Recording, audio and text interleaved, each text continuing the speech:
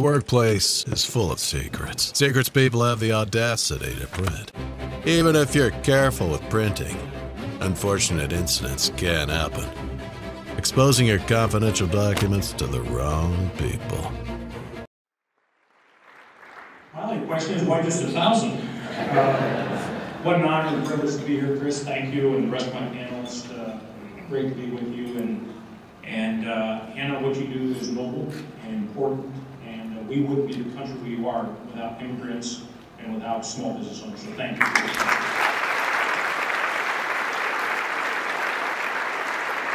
You're probably wondering how I get motivated in the morning. And when I walked in, you expect to find friends that give you some encouragement. I found a few of those, and then I ran into the great philosopher Ed McGill, who simply stated to me, "Hey, I paid good money to be here. Don't suck." So we all get motivated in different ways, Ed. So thank you for those encouraging words.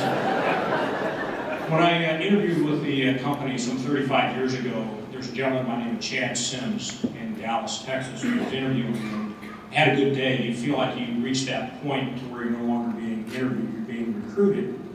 And we're on our way out to the airport, and he knew that I had 2 other job offers. One was with the Georgia Pacific, the other one was Goodyear Tire and Rubber.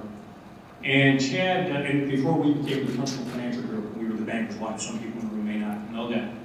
And so it was Bankers Life at the time. And we're driving out the airport, and Chad said, "Hey, I got to ask you a question, Dan."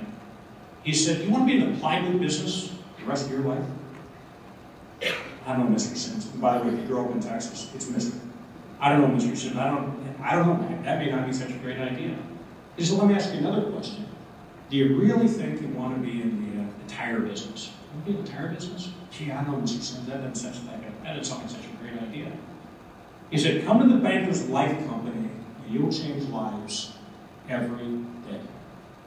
And the reason I share that story is you have to find your passion.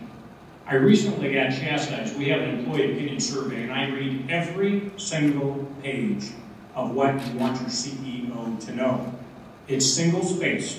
It's 877 pages long. I read every statement. And you really pick out some great nuggets, one of which is the free drink money that we did away with 3 years ago. They're still offended by that. But one of the comments I thought was interesting is I made a comment about if you're in a job that you don't love, choose a different company or choose a different job. And in my public comment, I said I met a person, a good friend of mine, and he was in a lousy job, hated his job. And I said to him, "Why do you stay in the job?" "For the money."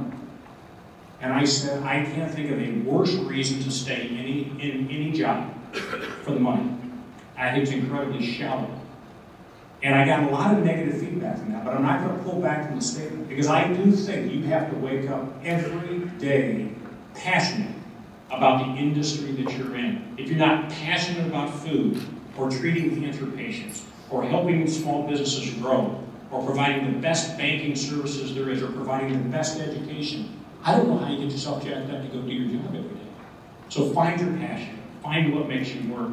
I also get asked with some frequency, what keeps you up at night? And actually, it's an 8-pound teacup Yorkie that thinks he has to sleep right next to me. Other than that, I sleep like a baby. Wake up every 3 hours and cry. But the real point of that is, if you do your job every single day in an honesty, ethical, and passionate way, I think we all sleep pretty well. But I think one of the things you have to do is when you're problem solving, focus on the problem. I can't tell you how many times I get into meetings and the conversations start going so sideways in so many different directions. Back up the truck and ask yourself the real question, what is it that we're trying to solve today? What's the real issue? And again, I think we have to stay focused on that issue. If you haven't seen the Netflix documentary on Bill Gates called Decoding Bill Gates, do it. There are great insights. This guy reads constantly. He reads 180 pages an hour, right? And he has 90% retention. And yet he's still the guy that quotes and says, frankly, you have to work hard, you have to be smart, and you have to have perseverance. If that's what works for Bill Gates, it'll certainly work for myself, and I suspect everyone in this room. The last thing I would say is, no one in this room got to where you're at without your spouse or your partner. The role that they play, getting you motivated, the role they play, in my case, Joni, taking the highs down and taking the lows up. When you go home tonight, be sure to thank your spouse or your partner for all the great things they do to make you the great business leaders you are. It's a privilege. Press on.